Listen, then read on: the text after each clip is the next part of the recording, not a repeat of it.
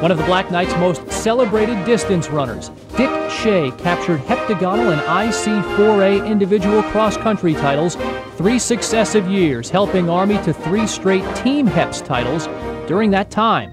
The top performer on Army's dominant cross-country team, Shea led the Black Knights to a 19-2 record during his West Point career, a mark that included 3 straight shutouts of arch-rival Navy. He set 7 Academy records in indoor and outdoor track and field and established a meet record in the 2-mile run at the prestigious Penn Relays in 1951. Shea repeated as the 2-mile champ at both the Penn Relays and the Heptagonal Championships in 1951 and 1952.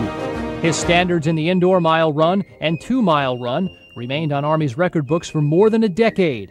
In the past 50 years, only 8 Army runners have fashioned a better time in the mile, either indoors or outdoors.